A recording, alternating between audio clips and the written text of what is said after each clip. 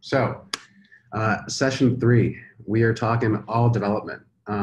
Before we get too far into it, I just want to remind everyone of the basics that we've gone through in both our design and general overview sessions. So skateboarding and making sure that we are building things in a very lean way, thinking about how to use what we built to inform our future decisions.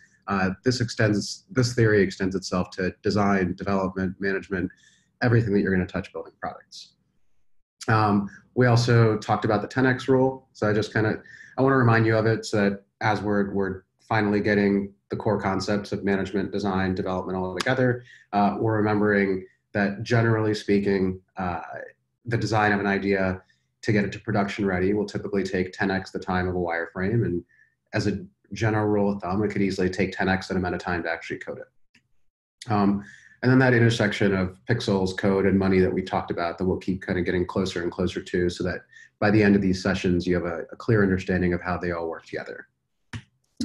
And we also have been basing a lot of what we've discussed on this graphic of kind of the X-ray of any app, and how it can go from an idea to production-ready design to front-end development, and what else goes behind that in the development stages. So today we're going to focus specifically on the development stage. So front-end development, back-end development, the data layer, and everything in between. So with me this session, and specifically here to answer questions as they come up, someone that is much more suited to answer development questions and has actually spent a good bit of his career teaching development. So Andy is the director of engineering at Stitch Labs. Stitch Labs has, I think, raised over $10 million, works with some of the top brands in distribution. And outside of this, Andy is also the founder of First Step Coding and the author of Zero to Coder. So any questions that come up today, development specific, you're going to be in good hands. Andy, do you want to add anything to the intro before we get into it? I forgot that I'm also a happy turtle customer. He is a happy turtle customer, and much like Alex, who joined us last session, Andy also is a co-founder at Darwin Apps. So we're making the full rounds there. All right. So let's get into it. So we're going to focus on just this side of that graphic that we've been repeating. So specifically just the three main sections of development. And if you really try to look at everything that could be involved here, it's incredibly overwhelming. Some of the logos that you might see here you might recognize iOS and Android. Some of these are the languages behind iOS and Android, backend languages, design frameworks, Firebase, which is sort of a backend, but not really, Heroku and AWS, different IDEs for actually coding, different types of databases, different ways to store code. There's a lot here, and it can be incredibly overwhelming, and you shouldn't expect to, if you haven't come from a development background, you shouldn't expect to understand all of it at once. It can be very, very simple. This could be a product, and this is kind of the simplest version of a developed product that I could think of, where we've talked about material UI and UI frameworks in the past. Firebase is a system that essentially lets you get by for a little bit without having a backend developer. It's basically a backend as a service. You're able to put together a users column and users table and orders table, those kinds of things, and expose them to an app much in the same way that a backend developer could. So I wanted to bring this example up to show that it doesn't have to be that complicated. And this could cover these entire three layers of front end, back end, and data, with Material UI being a design framework that we showed before. So basically you're getting pre-built code of a front end. And with Firebase, you don't have to be that technical or necessarily a back end developer to get something up and running. More typically, and just to remind you what Material UI is, this is a screenshot directly from the page where it shows a table in here. So if you're building something that had just a table, you could quite literally say, I want to use this code as the front end, and I want to use Firebase as the back end. You have a pretty simple setup that really is a complete development ecosystem. That said, it's more likely to look something like this. So say that we're building an iOS app. It's typically going to have three layers. So the data layer, so you're going to have some kind of database that's actually going to store your information, your users' accounts, even the sensitive information like passwords may be stored, though that gets into a different ballgame of how that's stored. Then there's a back end. So it's how your data and how your front end are really going to talk to each other, how things are manipulated, how data moves around, how profiles get updated, edited, et cetera. And then what you actually see, touch, feel. There is some overlap between these, but I think for the purposes of this session, we don't need to get too far into it. But in this example, Swift is a modern language for iOS development. So you would have a front end that's built in Swift. You would have a back end that could be written in Node or Rails or something like that. And then you could have a back end database that could be PostgreSQL or MySQL, or for an enterprise customer or an enterprise build, it might be like Microsoft SQL Server or something like that. But I want you to just start getting familiar with some of these terms and to also mentally think about where you would position it on this kind of graph.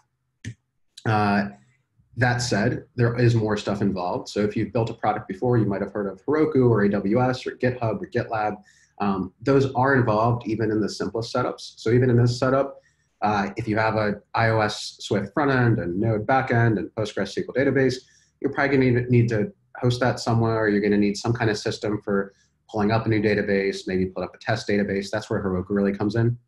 Heroku, you can think of it as something that makes AWS much easier.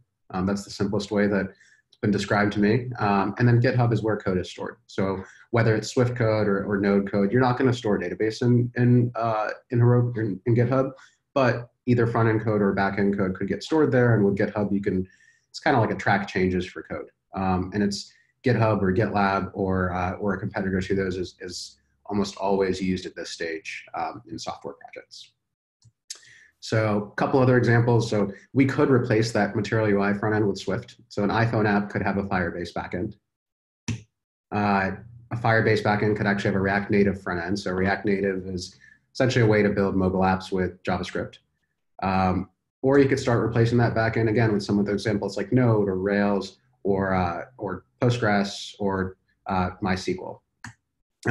For a web application, you would simply replace that front end with React instead of React Native or iOS. So even though I'm using images of an iPhone app, I want you to kind of think about this for web applications, for mobile applications, et cetera, and how these different layers may interchange here.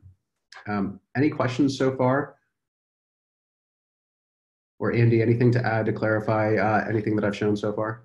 Yeah, I think one comment I'd add just on this visual, and it's important for everyone to know that the part of this application that would actually be living on your phone, so to speak, would be the front end with React.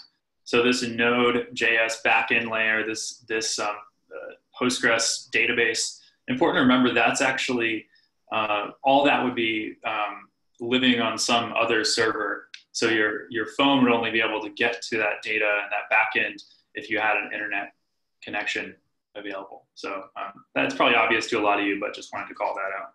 Yeah, thanks for calling that out.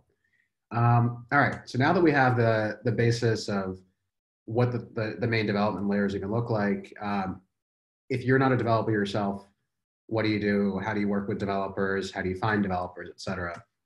I wanted to show a similar graphic to last time on essentially what are your options. So there's the obvious but potentially painful route of do it yourself and learn the code. And there's an element of this that I think is critical even if you do hire or outsource or anything. I do think that having the fundamentals of what a system looks like, what engineering looks like, even if you don't understand it, just looking at what code even looks like is critical for just speaking the same language and communicating with someone. And not to, a term that I've heard used that I would actually really shy away from is business people that describe themselves as dangerous, meaning that they understand enough about code, but not really enough to do it. I would rather just focus your energies on actually understanding some of the fundamentals. Don't do it to describe yourself as dangerous. Do it to understand what is it that different developers you're working with really are doing. What is a front-end developer doing? What is a back-end developer doing? What is someone that might describe themselves as a DevOps engineer? You're going to hear a lot of these terms and just ask them, like, what is it that you do? Is it front-end, is it back-end? And once you ask that isolating question, you can really dig into what is it that they do that you might need in the future, or to work with someone like them in the future.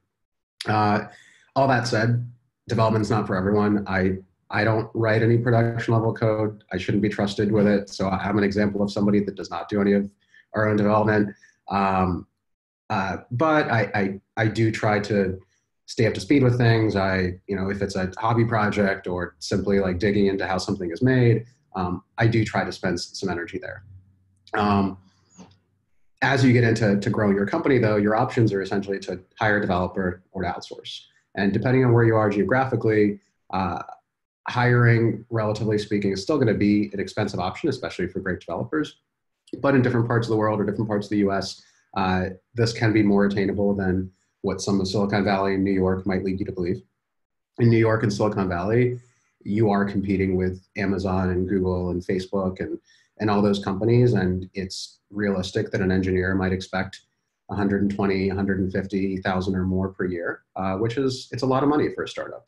When we at this stage at Turtle still don't have anyone at those rates. But we do have a bunch of people that are part-time, and that's how we make it work for our budgets and for our stage of the business. And with outsourcing, there's a ton of options these days. If you really needed to, you could find $15, $20 an hour engineers on Upwork and really vet them carefully and make sure that they fit the bill for whatever it is that you need to do. You could use something like Turtle where somebody's pre-vetting the engineers for you. You could use something like Gigster where they're kind of putting together an entire team for you and you're paying some of the rates that are closer to hiring full-timers, but there's a lot of options in the field that if you do your research on whether you set it to price or to geography or just the type of work setup, the main thing I would recommend is just don't throw the work over the wall. I think that's a way to, one, pay just as much or more than hiring a full-timer. And specifically what I mean by that is you find an agency, they promise you a fixed price. It'll be in the hundreds of thousands to build something from zero to fully complete. But you're getting into this really dangerous situation of getting fixed prices on unfixed plans. If you're not a big company that already has kind of everything figured out, and a case for an agency might be, I have an iPhone app and it does everything exactly how I want it to be done, and we just need Android engineers to build the Android version and we don't want to think about it. And that's a case where getting a fixed price because there's already a very clear North Star of what you're building might make sense. In most cases, though, it doesn't work that way. In most cases, especially with startups, once you get 10% of the way done, you're going to change your mind for the remaining 90%. So starting that relationship off with, this is exactly what we're going to do, and this is exactly what it's going to cost me, and this is exactly who's going to do it, is a really dangerous way to look at it. To summarize here, I would still recommend learning as much as you can. So, and be honest with yourself on what you get, what you don't get, but anybody can learn the fundamentals of how an app is constructed, and a lot of people can go deeper in either front end or back end dev to understand what that world looks like. You can hire full-timers, and eventually you'll want to. So especially for strategic decisions, for anything that's high security, creating something that should be everlasting in your product. So something that you expect to survive 5 or 10 years, that should be done by co-founders, founding teams, full-timers, people that will be around for a long time. But there's a lot of stuff, especially in today's apps, that are becoming more and more, I don't want to say complicated, but there's just a lot more moving parts. Just about every product these days is going to have at least a web application, an iPhone application, an Android application, at this stage, maybe a Mac application as well, or a desktop application. So you're talking about 5 different systems before you really get to competing with, hey, we're on every system so far, which if you look at it as either full-timers or outsourcing, then all of a sudden blending those systems or looking at how you can make them work start to make more sense. Any questions here? This is a really important one because this should dictate how you think about budgeting, hiring, what developers you work with, what you don't, what you do yourself. So I want to make sure that if there are any questions, we pause here for a bit. All right. I have a really quick question. Sure. Do you have any comments on at what point you should decide to switch from outsourcing the work to hiring a full-time developer? Should you necessarily do it as soon as you can afford it? Not necessarily as soon as you can afford it, but the affordability is a huge part of it. I think that there's this concept of as soon as you get a full-timer, they'll do everything, which is a pipe dream at best. A high-quality engineer or a high quality person in general wants to work on what they enjoy, what they're good at, what feels meaningful to them, which typically isn't everything in the software layer. Some people like front end development, some people like back end development, some people really like setting up new systems and getting into DevOps and spinning up new servers and doing that, but it's very unlikely to be one person that can do everything. So I would think of it more as a transition. So at first, your finances are going to dictate your business, and most startups fail because they run out of money. So if you have $50,000 total, don't hire somebody for 150,000. Like that's just, it would be nonsensical. But as soon as you do have the finances for it, having someone that's in there with you in the trenches and full time and able to do beyond what's always thought through and dictated and clearly laid out and to be there to strategize with you becomes incredibly important. So I would think of it as, in my personal opinion, I think blending the two is the best approach. And I'm incredibly biased on that because Turtle and the way that we've structured ourselves as a company is very heavy on the part-timer side than full-timer. And a big part of why we exist is building that infrastructure for working with part-timers. That said, it's not the only way to do it. And I'd actually love to hear Andy's opinion on this because I know that the way that we structure a business is not for everyone. So I want to make sure that you don't think that's the only way to do it. Yeah, I guess just to give my 2 cents on this, I mean, a natural time you might start thinking about, should I hire someone? I'd say for one thing, I wouldn't go the higher route until you're contracting out at least 40 hours a week to your contractors, and then you also have kind of more visibility into the roadmap and know how much runway you have. An obvious benefit of contractors is you can have them work on something for a while and then pause for a bit, whereas with a full-timer, they're going to need to be busy all the time. There's also just an added benefit of I guess in the trade-offs of like having a full-time person is you do have more, people don't like, contractors can sometimes want to switch contracts. People don't like to quit jobs that much. So there is a little bit more predictability in terms of like, if you hire someone, you can generally expect that you'll have that same developer available for a long period of time, and that they'll have the domain knowledge over the code and you'll have kind of that internal mastery rather than having to train someone up whenever you lose someone. So one clear way to think about it is, at the early stages, you have no choice. At the early stages, you do what you can afford. But once that becomes an option, it's important to think about it as the longevity of what they're building too. So the longer scale that what they're building might be, the more likely that is to be something that a full-timer should do, like architecting a financial backend system that should be around for the next 5 or 10 years, versus everybody updates their iPhone apps every 3 months at this stage. Like an iPhone app front end is a great example for outsourcing. That said, you still need to vet quality in the same ways on both sides. And I highly recommend treating freelancers and anybody that you work with the same way that you would with full-timers. You get in what you put in with anyone. And one of the critical mistakes I've seen in Darwin Apps and Turtle as well is people who treat freelancers as second-class citizens or second-class engineers. And while this might feel like, hey, this is somebody I'm paying on an hourly basis and it's easy to do that, it ends up hurting everyone involved. It's demotivating for engineers. It just doesn't get everything that you can get out of a person. Just because somebody's not working at 40 hours doesn't mean that they're unqualified or unskilled or unmotivated to do this with you. All right, and kind of transitioning on that question on full-time or hourly, there's a really simple 2x rule to think about as you're budgeting. So this math doesn't work out perfectly, but as you think about what somebody costs per hour or per year, you can essentially just double the hourly rate, and that gets you about their annual salary. So $25 an hour ends up being about $50,000 a year if you're looking at a 40-hour week. $50 an hour ends up being about $100K a year, and $100 an hour ends up being about $200K a year.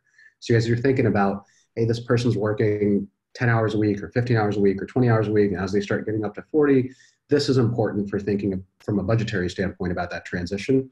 And just to do a quick little math proof there. So $50 per hour, 52 weeks in a year, 40 hours per week ends up being 50 times about 2,000, so ends up being 104.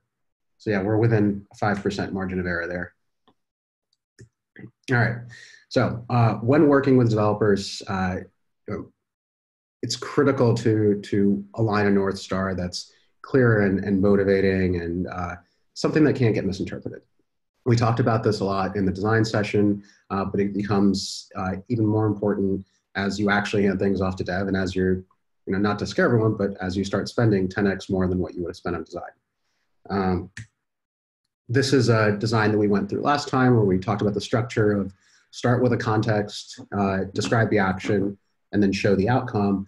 I think this framework actually works really well for developers as well. I mean, this wouldn't be literally what you send someone. You'll need to send the actual design files and make sure that everything is clear for people and they can actually pick apart the little elements and their size and their colors and all that. But it's still just as important for a developer to see, okay, what is my starting point here? Just even something as simple as this is an iPhone app or this is an Android app, or everything before the screen is already built. So give a developer that context, describe that action or use case, and show that outcome. And I would say this outcome for the purposes of the developer is probably the most important part of all this.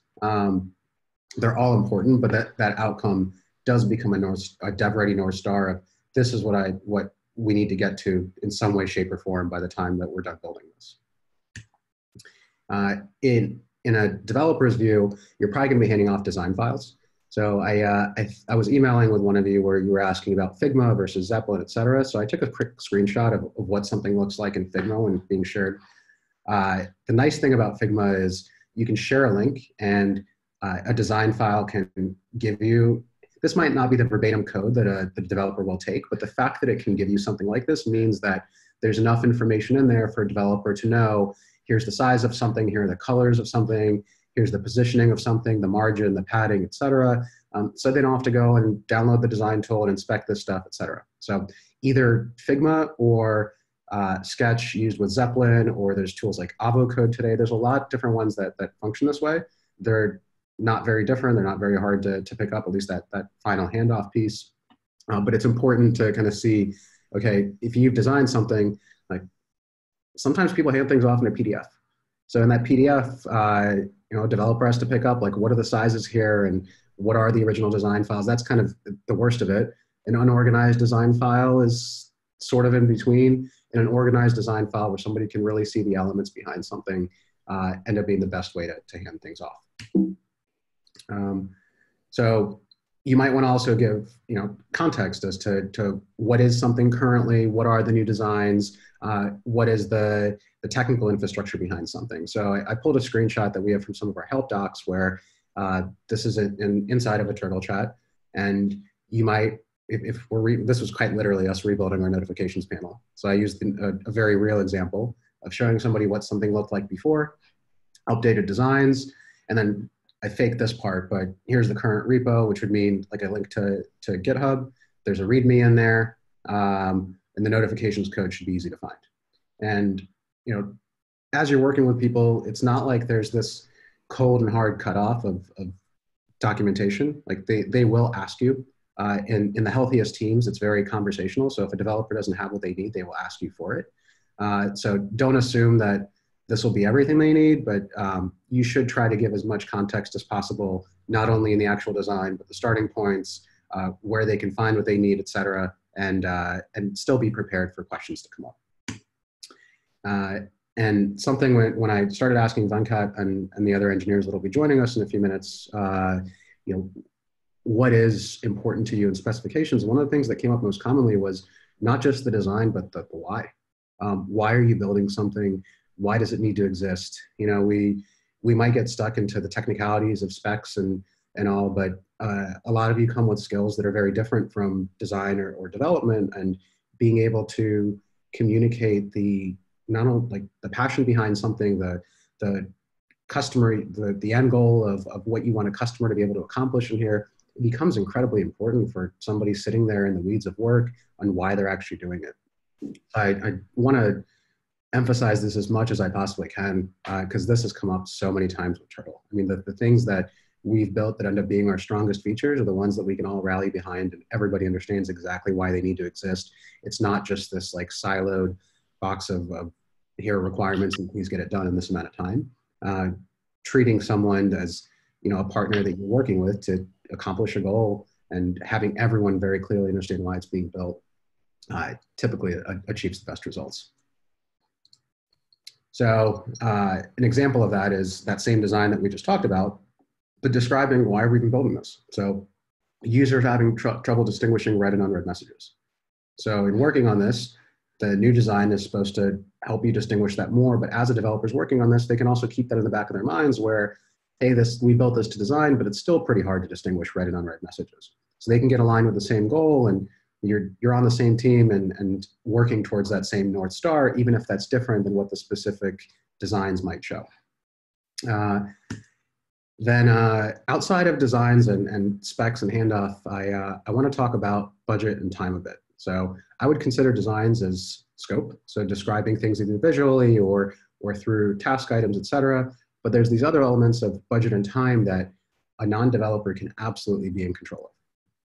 So how I would approach this is to think about a project or something that you're working on. Like if you're building an app for the first time, even if you don't know how to code, you still know your budget and you still know your general goals. So without having any context into what you're building, if you know that you have a $5,000 budget or $10,000 budget and you have something that you need to launch by, you know, January 1st, those are constraints that help mold what is it that the scope is going to look like. And I want to point out this flex scope piece because it becomes critical for how you operate and motivate a team and how you communicate with each other. The fixed budget is, let's say that we have a $10,000 budget. Fixed timeline is we need to get something done by January 1st. Those end up motivating this scope because it becomes a conversation of, well, if we have X amount of dollars possible, that becomes Y amount of hours. That's a pretty simple calculation. Everyone can start communicating around, okay, well, this isn't actually going to be possible. So let's, as a team, understand what our priorities of that scope, what we can get done, what we can't get done. And it forces everyone to really, you know, going back to some of those skateboarding fundamentals that we talked about in the first couple of sessions, forces everyone to really think about, well, if we can't get everything done, what is the most important to get done here? And even in the context of, you know, this notification panel, to 20 hours might sound like a lot for something like this, but if you really get into every kind of screen size, every single browser, every possible interaction that you might take when hovering over an item or clicking over an item, this could easily go beyond 20 hours. But communicating that this has a 20-hour budget and we need this done within the next 2 weeks forces whoever you're working with to think about, okay, well, how can we accomplish this goal within 20 hours and 2 weeks? It's these potentially artificial constraints that become very non-artificial very quickly as you start thinking about the lifeline of a company, which is very budget related and finance driven, not just code driven. I wanted to include some resources before we start transitioning to Venkat and 3 of our Turtle developers joining us. So I put in Andy's book, which I think is fantastic. I actually took Andy's course myself, and I thought it was incredibly refreshing and helpful. And I picked up a lot of fundamentals that I just never had because I never had any formal computer science training. I have a mechanical engineering degree, not a CS degree.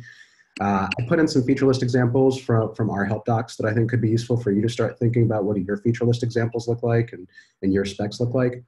Development ready specs, and then an article that goes much deeper into that fixed budget, fixed timeline, flex scope approach called fixed skateboard management. So these will be in the PDFs that we share.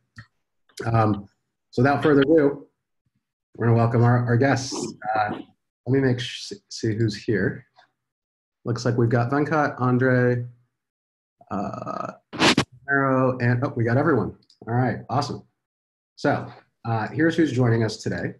We've got Vitor from Brazil. He's an iOS developer where he focuses specifically on the Apple ecosystem and is borderline obsessed with the Apple ecosystem, but he has development experience in React as well.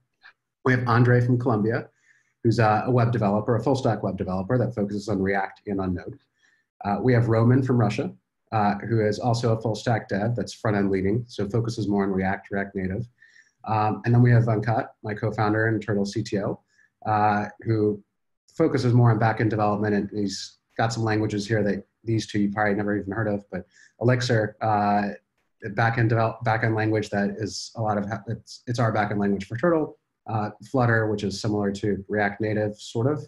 We can get into that at another time. And Ruby on Rails, which is a backend language that would be kind of synonymous with Node, just a different version of that. So, guys, welcome and thank you for being here. So Thank you. So I want to make sure that the majority of the time can be spent with you asking developers real questions.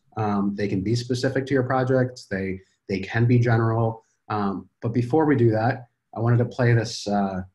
It's almost going to be like a Jeopardy game, but with estimates, so that you can start getting a sense from a developer's perspective, what may something take? What may something take to build? So on an iPad here, I've actually got direct messages set up with Venkat, Vitor, André, and Andy. If you've got Turtle open, I've actually got a message set up with you as well. If you don't mind opening it up on web. And what I'm going to do is I'm going to show a design and like a basic description, and I'm going to give you 3 options for what you might think this would take from an hour's perspective. So please don't spend more than like 20 seconds thinking about it, because it shouldn't be an exact dissection. I just want people to get an idea of what these things may take in orders of magnitude. So we're going to play how many hours will this take? And before we do this, I want to preface from our first session, you don't want to ask developers how much will this app cost. You don't want to ask your team how much will this app cost, because if you're building something new, nobody knows. You can get to the next milestone, but getting to this, there is no complete if your product is your company. Facebook spends more on their products every single day as they grow and get bigger. There is no finite cost to it. So how much will this app cost is the wrong way to think about it, but as you're adding features or building specifics to it, you absolutely can take requirements and at least get a sense of, is this going to be 10, 100, or 1,000 hours? And you should have that information so that you can start nurturing and you think about prioritization, complexity, et cetera. So for a first one, we have this design. I'm going to describe the product and give you some assumptions. Then I'm going to ask you to each chat me your answer to this. So we're going to have an iPhone-only React Native or Swift application that is essentially an Instagram for sharing coins. So we're going to be able to see a quick intro, log in with Facebook, take a picture of the front and back of a coin, share it to just my library. I don't need to see other people's libraries. And then I can also share it to Facebook. Designs will be provided to you via Figma. We're going to use Firebase as a backend. And then I plan to use this as a prototype with up to 20 friends, but this won't be like a wider public release. So 10, 100, or 1,000 hours. What goes first? If you could just chat your answer first, and then once we get those answers, I'll ask you guys to maybe dive a little deeper to them, especially if we have discrepancies. Yeah. So on Slack, right? No, on Turtle. So I have a message open here. I'll just send you a quick. Oh, I'm sorry. Yes, I have to. Is it? So Venkat, thank you for your answer. Roman, thank you for your answer. Andy, thank you for your answer. André and Vitor, if you don't mind just shooting me a quick message on Turtle with what you think.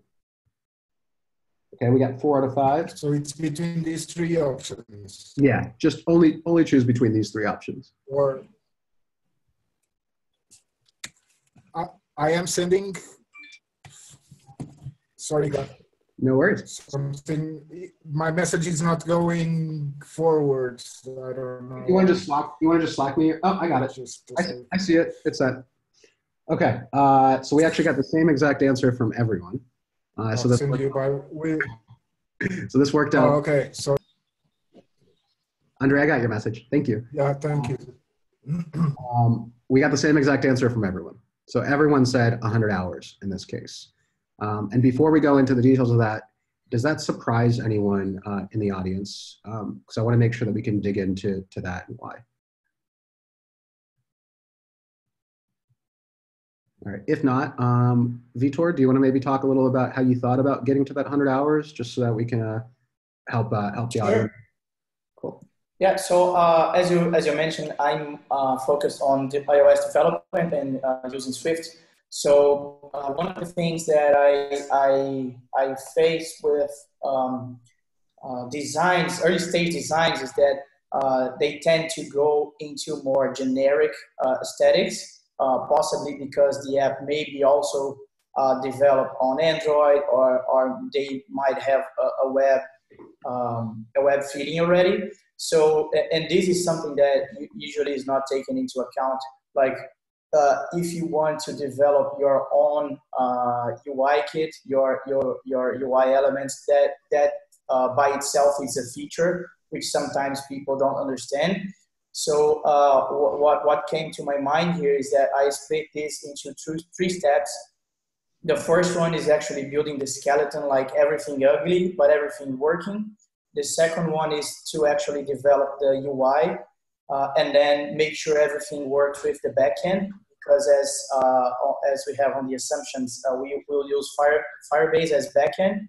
So we are going to persist that information locally and on a server. So that's my logic behind the 100 hours.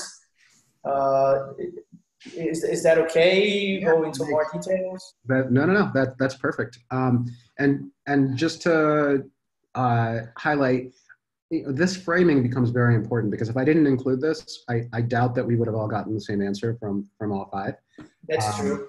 So I just want to reiterate to everyone in the audience, when you're communicating specifications, the more constraints that you can put around it, everything from what platform is it on, what's the backend going to look like, how will designs be delivered, how do you plan to use the product? If this said 200 people, this could have been a little different, or maybe not 200, but at the moment it says 2,000 people, then it becomes a much more complex application that needs to, cover every edge case, cover every kind of device type, et cetera.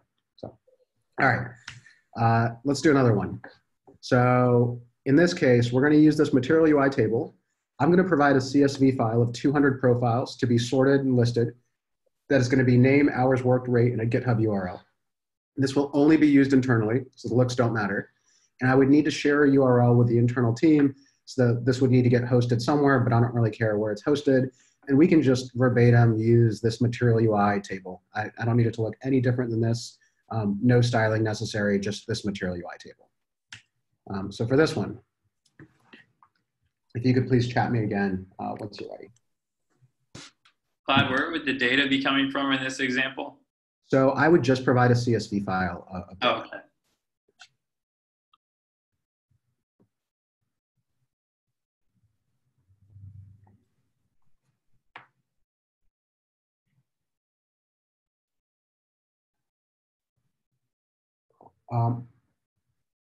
Okay, looks like I've got answers from everyone. Andre, is your messenger still slowing down a little bit?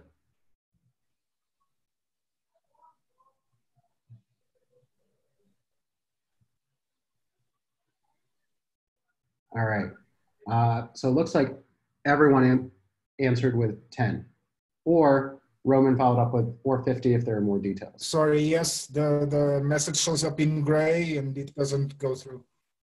Okay, Andre, if your connection's lagging a little bit, do you want to just say your answer so we don't? What would you say between 10, 50, and 100 here?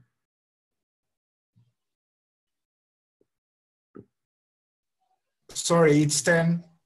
10. It's Cool. not going forward in the turtle, but I sent you through Slack. Cool. But yeah, it's 10. Awesome. So we got the same answer from everyone, at least the starting answer of 10 hours. In this case, Venkat, do you want to maybe talk us through how you came to 10 hours? Yeah, so usually when I come up with an estimate, I kind of try to use a benchmark of like something I've built in the past that might be of similar complexity. And like I don't remember specifically, but I've definitely had moments where I like would spend like 5 hours like putting together a quick demo like this. So so 10 is like, and a lot of times I'll also double it as well. So that would bring us to 10, just to account for unknowns. But in general, this like take this specific UI component and implement it pretty simply without any design changes is a pretty quick operation. Yeah, and another thing is that you're using like you're linking to material UI, which would mean that there's no real design that I need to do. I can just use like off the shelf components instead of wasting time on design. And as intimidating as these may look initially, I would urge, even if you don't have the development experience, like click around these components and find stuff that looks like it'll fit your product, because just the fact that I've linked to a specific UI component versus saying we can use a UI component means I've already done that strategic guesswork for a developer, instead of them having to then go and research different UI components, ask you what you think is good, et cetera, which becomes another level of back and forth instead of just a clear North Star. All right, last one. So we're building a new music player application with real-time messaging between users. This needs to work on iOS, Android, and web. The app will need a custom backend, so we can't use Firebase. We'll provide all designs. People need to be able to pay for subscriptions inside of there. That's going to be our monetization model. And we're targeting about 500 first users. So imagine in this case, you would get Figma designs of everything that lays out.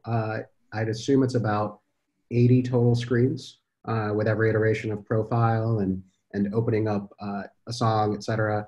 You don't have to worry about the actual licensing and hosting of the music. We'll figure that out internally. But we do need a custom backend to be able to actually store those files and play them for the subscriber. So in this case, 20, 200, or 2,000 hours.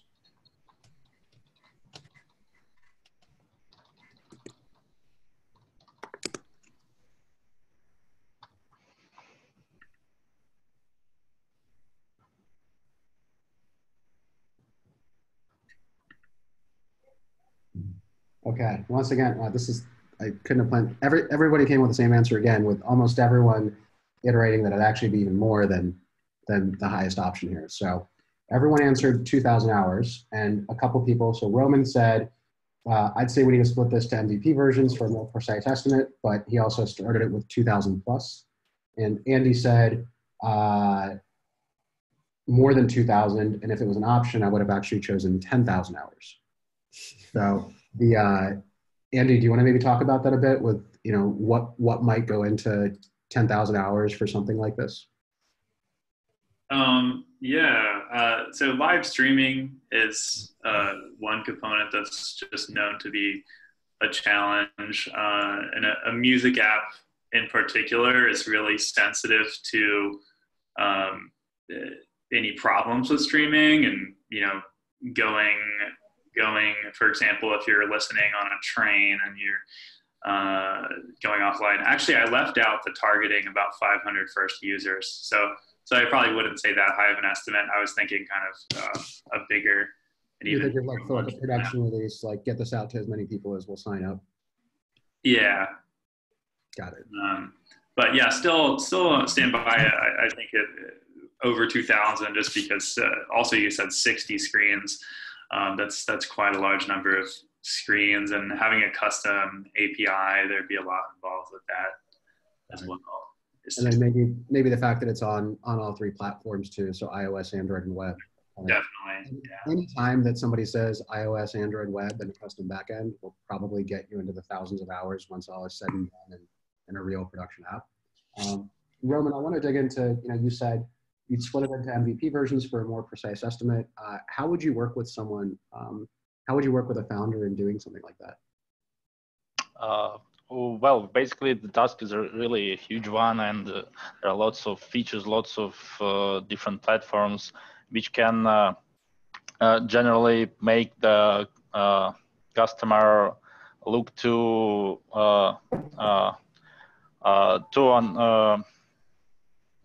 unreliable about his own estimates, the team estimates, and there are just too many things to think of at once, and this can be really puzzling for everyone.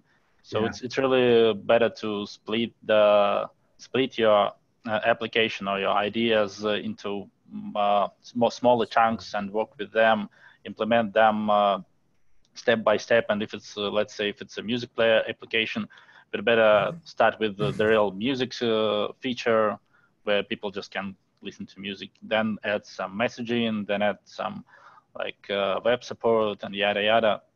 So then if a founder came to you with these specifications but said, hey, what can we get if we only built it for one platform and we had a budget of 200 hours over the next 6 months, do you think that you could work with them to build a iOS only or Android only version that's at least clickable? We might have to reduce scope and flex that scope, but could you at least get an app that's in someone's hands within that time?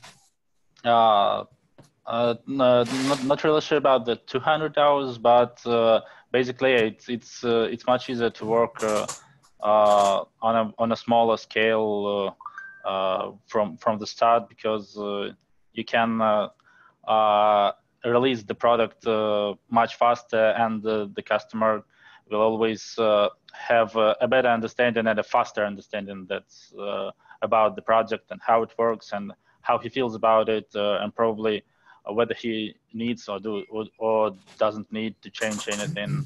And it's really much easier for everyone. Got it. Well, thank you.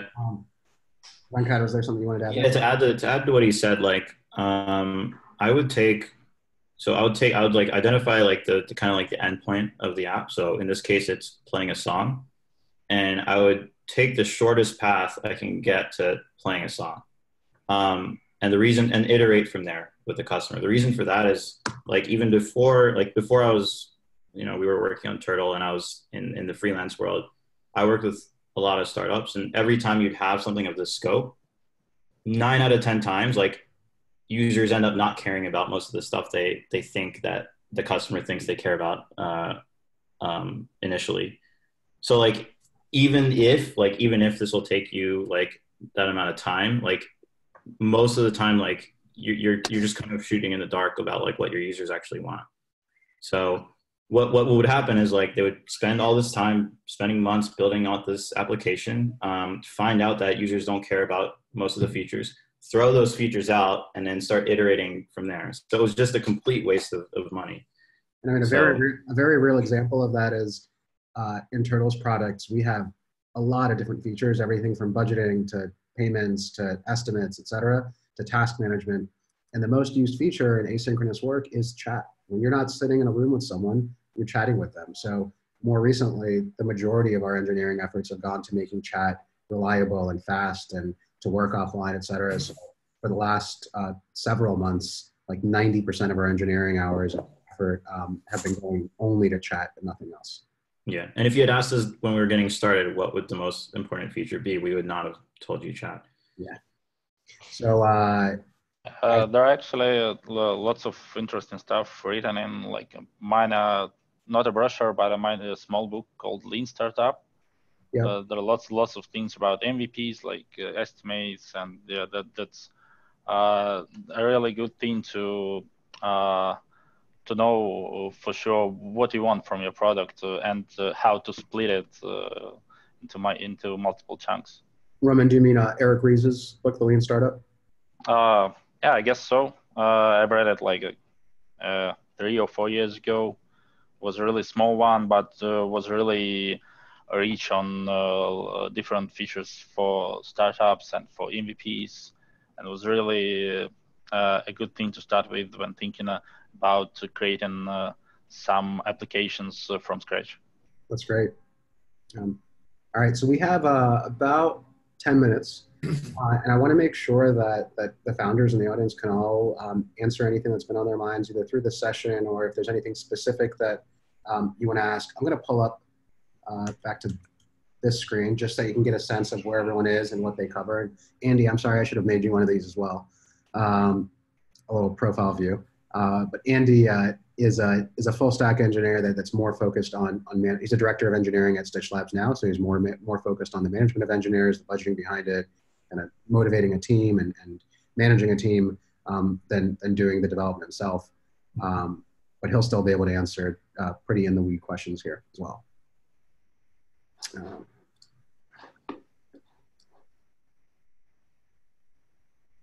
Is there anyone that wants to kick off any questions? I've got a few planned here that I can ask, but I'd much rather. 1 sec, we got one in chat. Nick, do you want to kick it off? Thanks, Vlad. Thank you, Andy and Vitor and Andre and Roman and Venkat.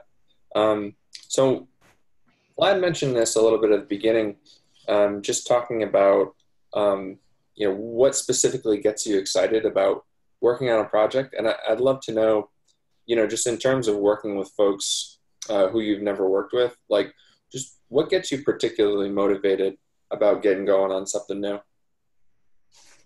If there's one, maybe one thing in particular. Yeah, well, in general, there are lots of things that motivates the programmers and the devs, and it's the actual work being done and the actual product working eventually, and that's really a blast, and it keeps you in pace, and it's always great to see that your work results in something actually working, helping people, and it makes them enjoy the product, and it's really the most fun thing in development. So yeah, basically it's not some particular thing, but the whole development process in general and its results. Anyone else want to add?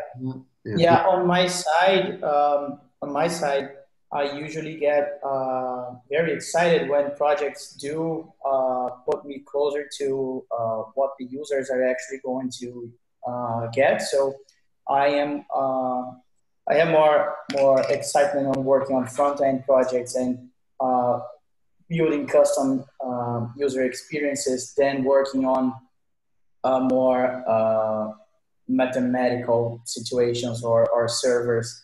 So that's a huge plus for me when there's a new project where you're going to develop something that is going to be directly handled by a user, and you can make that experience as best as possible. Yeah, I would say for me, and I could speak for some friends of mine as well that are developers, like customer validation is a big one. Like developers, it's pretty demotivating to be working on an app and see it not being used. So just even something as simple as we've talked to these users, or we've already solved the problem for them, we know that it's a real problem, can go a long way. And once it's in use, going to the customers, getting their feelings on how the app is, showing that those use cases actually live, back to the engineer can actually, I think that's also motivating for me as well. And I think I might be speaking for others too. Yeah, and I want to highlight something across those three answers. None of that had to do with anything engineering related. So just to reiterate, you don't need to be a developer yourself to know what motivates developers. Every answer was around being able to touch and feel the actual product, being able to go to the customer for feedback, getting validation from the customer, scoping the product to something that's actually usable. None of that was, I want it to be on iOS with this specific library or anything like that. We can go deeper into that one if we wanted to, but I want to make sure if there's any other questions, we get a chance.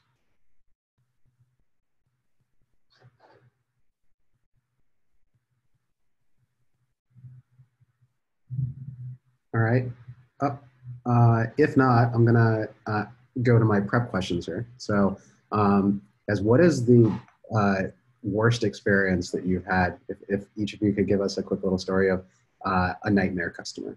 Because one of the best ways to think about what to do is knowing what not to do. Now, if you're able to speak it, and please, don't say anyone specifically, but give us. Can I go first? Absolutely. So for me, the worst experience is when the owner and the customer, they, of course, they know what they need, but they not necessarily know the best way to get there. And of course, this is a game where we try to get into the best possible situation, but sometimes they need to listen to what we have to say in a more technical matter. So sometimes just small details lead into huge paths that might have cost hours, hundreds of hours sometimes, just because something wasn't planned correctly or even not considered at the beginning. So I would say that you know what you need, and we know how to do it. So we should match our skills into a single goal. So that's one bad experience I had. Was was your pushback or when you tried to get more info, was it kind of ignored and they were just like, we're building this? No, in any way. But sometimes, like I'm saying this more specifically related to Apple, and the Apple ecosystem is a bit more rigid if you compare it to Android or even web. So sometimes you have some constraints that it's not a thing on Android development for some libraries and stuff like this, or even the designs.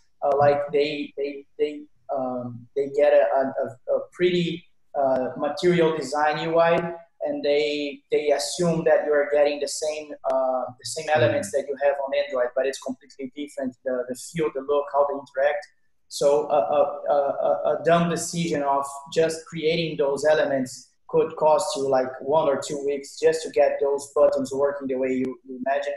And you could have avoided this by just using simple iOS kit default elements, at least on the first MVPs. So those are situations in that they have no idea. They don't need to know this, but we are here to provide that feedback. Yeah. So ask a lot of questions, and there's, don't assume that your designs are going to just be what's built. Get feedback on those designs, especially in the early stages. Yeah. You could save yourself basically just communicate. that's the thing. Yeah. And to summarize, I think a lot of what Vitor's saying, it's the 10x rule at work. There was an idea that didn't take much to come up with. It got designed and it became part of the scope. And then before you know it, it took 10x the time to build, and it was the wrong thing. Yeah, from my side, the two worst nightmares I had in my life. One is like a very simple example of a customer that doesn't know what he wants, and it turns out that he wants one set of features, but when you came to an agreement, planned your work, planned your shot to meet to midterm, when you planned shot to midterm for the project, it turns out there are much more behind it. There are much more stuff to do, and it shifts your schedule, and it completely breaks your feeling about the customer and about the project, because when someone has a decent plan, it's always much better for all of the parts of the project, because it really makes you feel more both restricted and more happy about how things are going, and you definitely know when it will end or when it will come to somewhat of a finished or better project. And another good example is when you have a chance to work on a legacy project or a project that was developed before you were invited to the project, and sometimes it happens that at the very first step of the startup or any application, some customers tend to think that it's good to pay a smaller buck for a junior developer, and then when you get the MVP and you got more finances, invite much more experienced developers, and when you join such a project, you start to realize that most of the project code is barely usable, barely enhanceable, and it's really an upset when you work in a project that was initially poorly coded and poorly designed in terms of both architecture and the code itself. And it's really a really big trade-off when one wants to save some budget on the very first steps of his project. Yeah, thanks. Cool. I think that comes up a lot, and it's a pretty difficult situation, because if you've already invested in a product and you want to be able to use the code behind a product, it's very unnatural to just say, let's rebuild it from scratch. And you shouldn't just say that. That shouldn't be the blind assumption either. But it becomes a very difficult consideration of, well, what's the motivation factor behind this? And how much does that motivation potentially impact your actual speed and spend at the end? It all starts working together once you kind of dig the layers deep enough. And while it's very rare that a developer wants to kind of pick up someone else's code, it's always more fun to start from scratch and think about things in your own way. There's absolutely a balance that has to happen of how much do we reuse? If we do, how much do we refactor it? And especially the situations that Roman's talking about, where in the earlier stages, when budgets are smaller, you're more likely to not because you want to, but because of budgets, you're optimizing for price, and you might have a lower skill developer working on something. But keep in mind that a skateboard is to get you the information necessary for the next steps, not necessarily to be your bricks that will stay there for the long life of your company. And don't be afraid to let go of that. And in the short term, it almost always feels like it's better to just not rebuild or not recode and to use whatever we have. But once you start stretching out the 2 years or 5 years of your company, or the velocity behind each team member and their motivation, their clarity, and how likely they are to churn, meaning how likely they are to jump off your project if they're too demotivated and working on it, all of those factors start becoming a massive consideration here. So guys, we're right past 10 o'clock here. Andy had to jump off and he just sent us a message. If anyone has any specific questions, I can hang on for a bit after, but I want to make sure that we can let our guests go on with the rest of their day.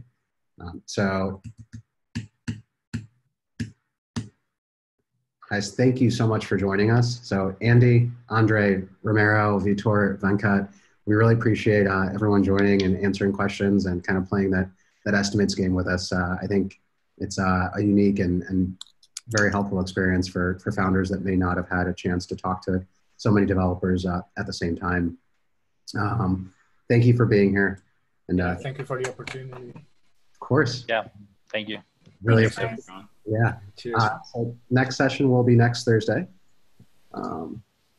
So I do think that you have enough information now where you should start thinking about what are the budgets behind your projects? What are those basic designs going to start looking like? What is your skateboard? Whether that's a text-based skateboard, a design-based skateboard, if you actually are starting to get production level ready designs together, you are starting to pick up the fundamentals of what all that looks like. The 2 sessions that we have remaining are management and budgeting. So budgeting is going to go into a little deeper on that 2X rule. We're going to pull up some spreadsheets and actually calculate out what certain projects might look like. We're going to look at some historical data on turtle projects and what hours behind those look like. So we'll go deeper there and get some practice in equating dollars to hours to code and what that looks like. On the management side, we're going to go deeper into different kinds of different places that you may be able to find developers, best ways to work with them, the project management systems used, weekly planning, monthly planning, et cetera. And then in the last session, we're going to put it all together and leave you with hopefully enough information to feel good about putting together a flex scope, fixed budget, fixed timeline feature list. And we will then transition into that last week of competition for 5K in credit. The way in which, you heard some of the reactions from developers today and on what is complex, what isn't, what might take 8 hours, what might take 2,000 plus hours. So those same developers, not you guys specifically, though I'm going to invite you to vote as well, are going to actually vote on that feature list. So I won't be the one deciding the winner of that credit. It will be developers deciding. So the motivation factor becomes a critical piece of this. So how clear are you making it for someone? How much are you thinking about the work that they'll be doing? And motivation will become a key player in this. I think that came up a lot today with, it's not starting code, it's not picking up a specific feature that's not really going to be used, that's in the weeds somewhere. It's something important that will be used, that's thought through, that's complete, that's concise, and that has some, you've heard the term constraints come up from Romero and for myself a few times. So giving those constraints, it might sound like you're taking away someone's freedom, but at the same time, you're giving them a framework to think about what is it that they're building, because the more open-ended that it is, the less likely it is that what's in your head and what's in their head is going to be the same thing. So thank you all for your time today. Wait, Vlad, before we sign off, let me just ask a clarifying question for the group.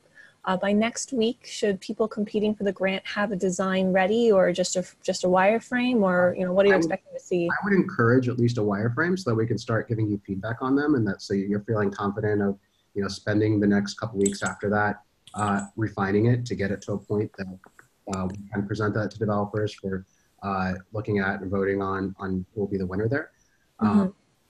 If you don't, and if you're not feeling comfortable with it, reach out to Brianna or myself so that we can make sure to work you through it.